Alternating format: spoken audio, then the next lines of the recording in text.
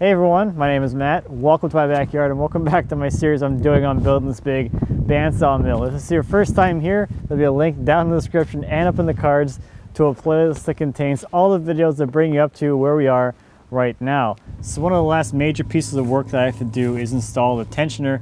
And I talked about the tensioning systems at the end of the idle wheel video, but again, this is the hydraulic ram, which is going to force the idle wheel out to tension the blade. Really simple, kind of a quick and dirty way of doing it. I'll probably end up doing something a little more elegant in the future, but I think this will serve me pretty well for the time being. So I have this hydraulic ram that needs to get mounted to the beam somehow, and in a way that I'll be able to force this out pretty easily. So what I'm going to do here is I have a piece of half or quarter-inch steel, which will get welded to the beam just to beef it up a little bit. And then I have this piece of angle, which will go on here and get bolted down to the beam. I'm going to be bolting this in place so I can remove it later if I want to do something a little more elegant. I also have this little donut. This will go down here, and the hydraulic cylinder will fit into here, and that'll just kind of help it keep it aligned a little bit. And then on the idle box, pretty similar thing. I have another piece of heavy gauge angle, which will get bolted to that box, and that's what the ram will actually push against. And the last thing I'm going to do is in the center somewhere, I'll drill a hole in this piece of rectangular tubing for the ram to pass through, and that'll just help to keep the ram aligned and in position as the pressure is being applied. So, more holes. Let's get drilling. So I tacked this extra plate to the bottom side here, so when I drill all the holes, everything will be aligned. I can take this off of here, bring it over to the beam, and continue drilling the holes over there. I don't have to worry about getting all the bolt holes aligned.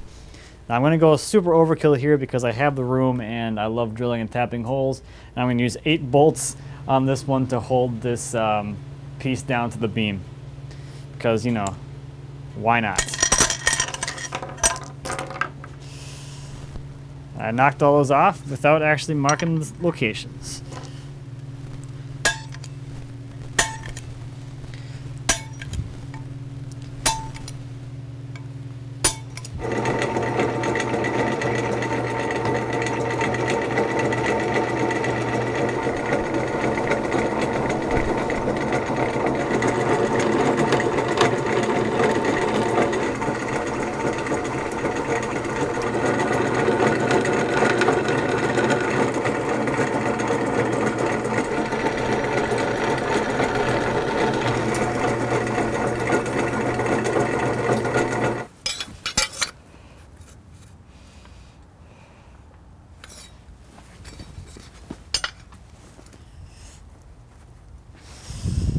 All right.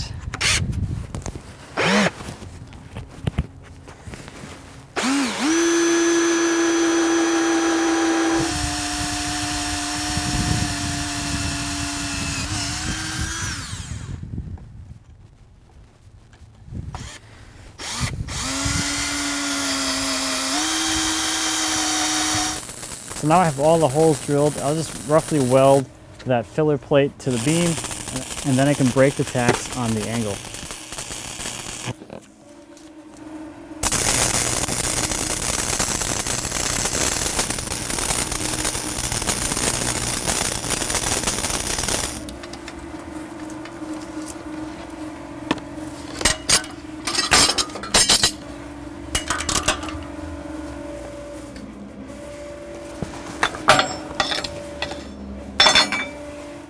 Now I can grab the pilot bit for the tap and drill out the holes for the bolts.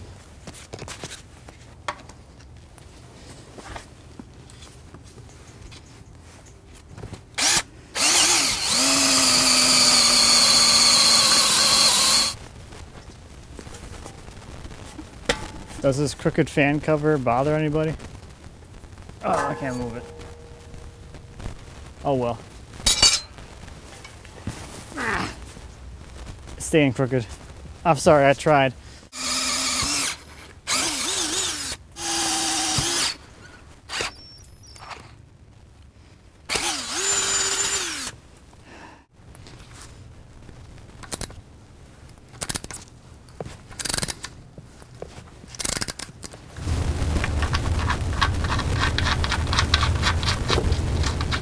So I only have one bolt installed in the idle side right now, and that's so I can make sure I get this angled at the right angle, so that as it intersects the ram, it's square, so that the ram isn't pushing on one side or the other, is pushing nice and flat into that piece of angle iron.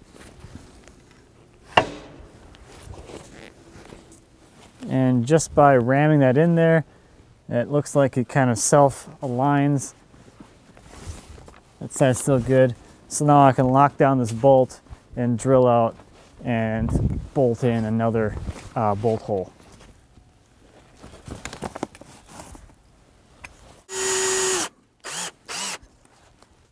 Now I can take this thing back in the shop and finish it up.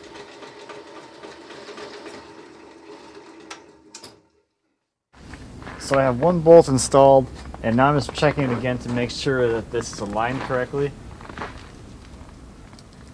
And basically all I'm really doing is making sure that these two faces, the faces that are touching the ram, are parallel, so that the ram isn't hitting it either one at an angle. It's nice and flat or straight onto the plate. That looks pretty good. So I'm going to lock these two bolts down, and then I can drill out the rest of the 6 bolt holes.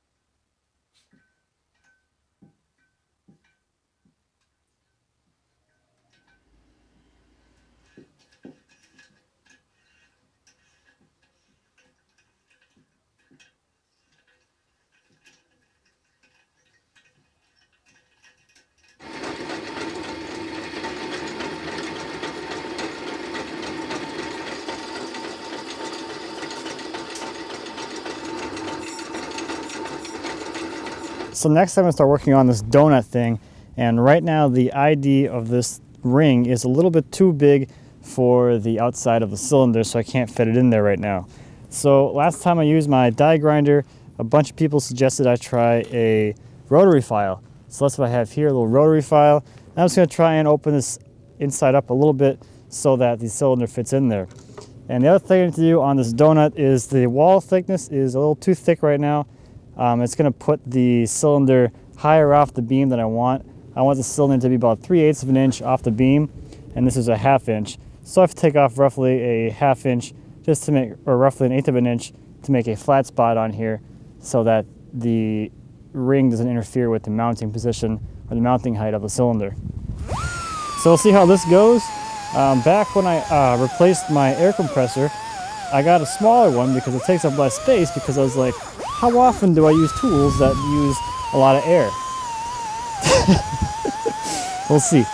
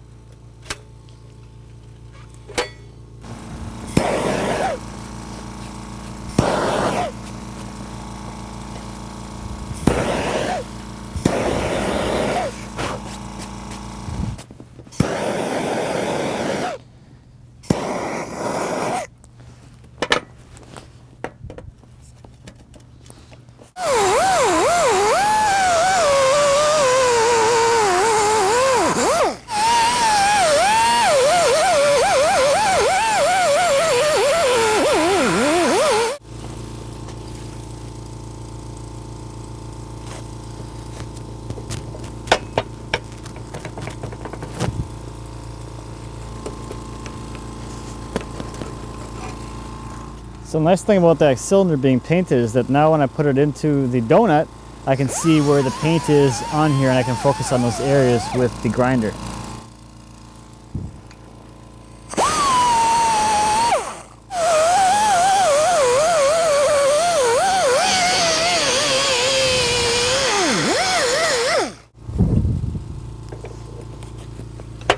There we go.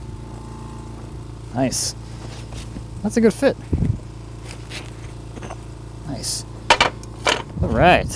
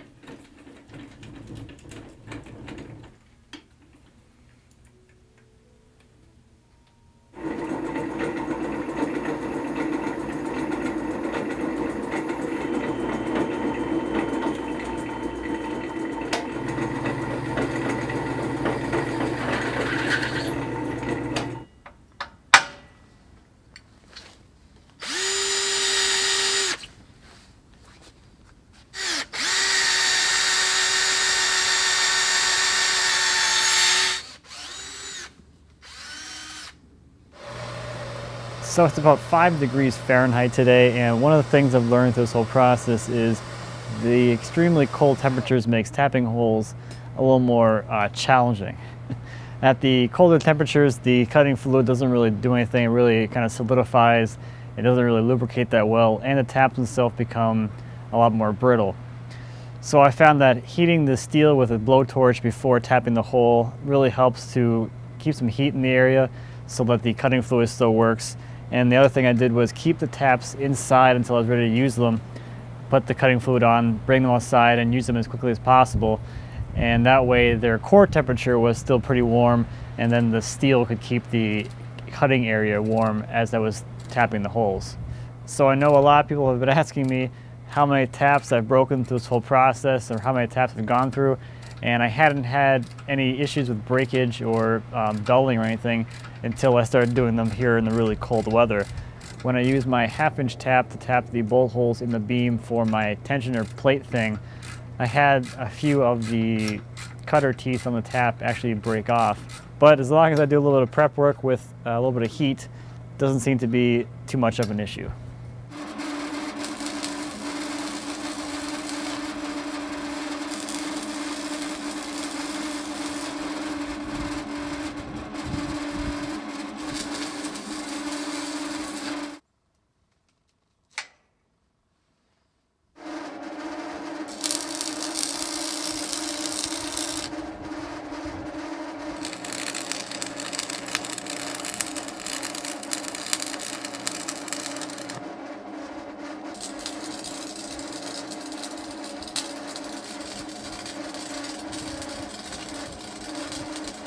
All right, I just went inside for a bit to take a bit of a warm-up break. It is freezing today. I was welding and I couldn't feel my hands anymore, and they were so cold that it was like getting painful. So I went inside for a bit. It's I think it's 3 degrees today. Let me see. It's warmed up a little bit. 5 degrees Fahrenheit. Ugh. All right, so I gotta finish welding this donut on here, and then I'm gonna take this brace off, and I'll finish welding this plate in here, the filler plate, and I have a few plug welds in there to weld as well, and then the tensioner will be done.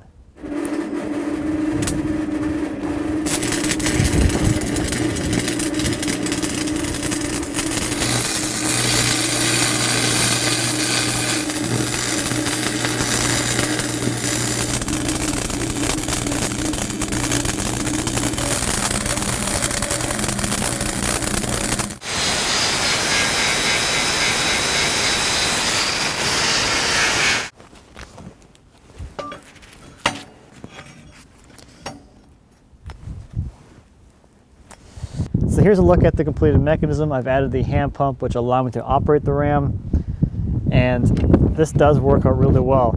The ram has no problem pushing that idle mount out down the beam, and I can tension this thing until I have enough pressure on the blade.